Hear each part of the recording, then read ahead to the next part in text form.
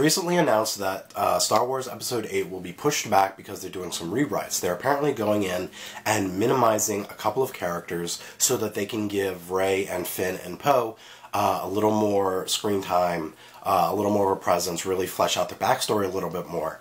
I think this is great. Just in the fact that I loved Rey and Finn and Poe in The Force Awakens. I'm very excited to see more of them. I'm excited to see Rey's journey as a Jedi. I'm very excited to see Rey and Finn partnering up and just messing stuff up across the galaxy. I think they're going to be an awesome duo. That may be what happens in the next movie. It may not. That's just what I'm hoping for. However, the reason they're doing this is because there's been such a fan adoration or love for these characters that they wanted to change the script a little bit, like I said, minimizing characters and bringing them forward even more into the story so that fans can get more of these characters. Rewrites happen all the time in movies. They happen before production, during production. Rewrites are a common thing. However, my worry is that the reason they're doing this is to appease fans. I have a very strong belief over a lot of different things as a nerd, as a member of over a dozen different fandoms across the spectrum of geekness.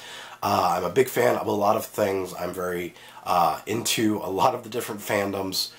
My worry is that I don't think that fans and fandoms should influence canon. I don't think that fans should influence the story or ideas for the story. I don't think that should happen. If there are a lot of great ideas out there from fans, and there's even a lot of great fan fiction, trust me, there's some good fan fiction out there. I've read it. But I feel that a lot of it should stay just as it is, fan fiction, because I'm not a fan of a fan's idea of a story.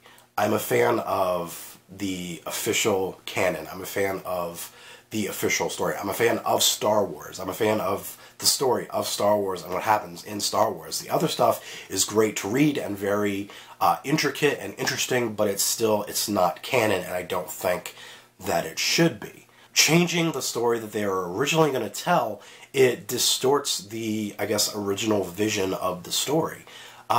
After The Force Awakens came out, J.J. Abrams read the script for Episode 8, and he said that it was so good that he wished he was directing it, that he regretted not getting on board to direct that film. But now they're changing it. And it could be a change that makes it even better than it could have been. But I just worry that it's not. I worry that they're just trying to appease fans, which is a slippery slope, because you can't make everyone happy. And fandoms and geeks in fandoms are so divided on so many different issues regarding the stories of their favorite movies and TV shows and books. They're so divided that if you change something in favor of one thing, you're going to maybe make that small group of fans happy about it, but there's going to be a huge backlash on the other side against it. It's actually a coincidence that I'm doing this video now, because it was just a few days ago that Steven Moffat announced that he's going to be stepping down as showrunner for Doctor Who after Season 10. I bring up Steven Moffat because my biggest issue and worry with Moffat as showrunner of Doctor Who is that he lets the fandoms influence his ideas and his vision of the show. Steven Moffat at heart is just a fanboy. He's a geek like us, geeking out over Doctor Who. He loves it just as much as we do, and I worry that he will, look at the fan boards and look at different fan fiction and think, oh, that's a great idea, let me implement that into the story that I was going to tell.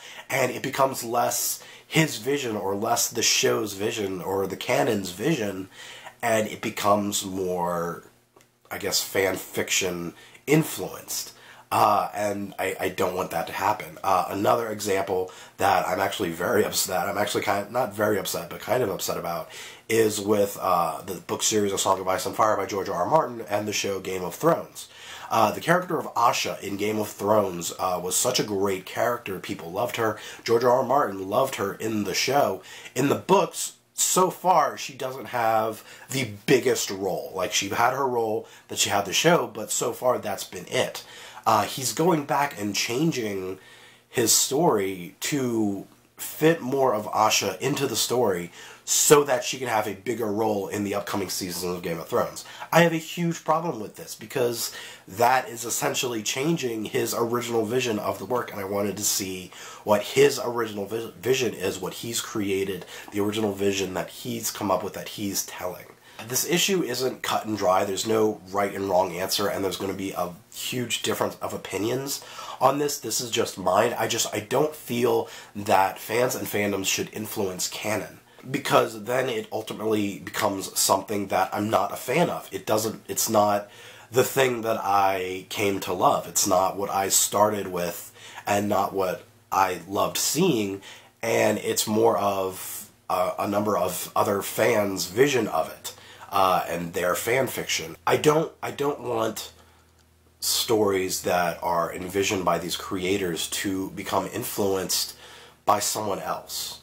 You know, taking ideas and collaborating on things is one thing, but just taking ideas from the fandom that you think, well, this will make them happy, this is what they want to see, it distorts their own vision of the canon, of the story, and of the character, and I don't want to see that. I want to see their vision, what they've been wanting to show, not what they think other people will enjoy. It's not up to them to make us happy. It's up to them to tell the story that they set out to tell. It's up to us as fans to decide, are we a fan of that or are we not?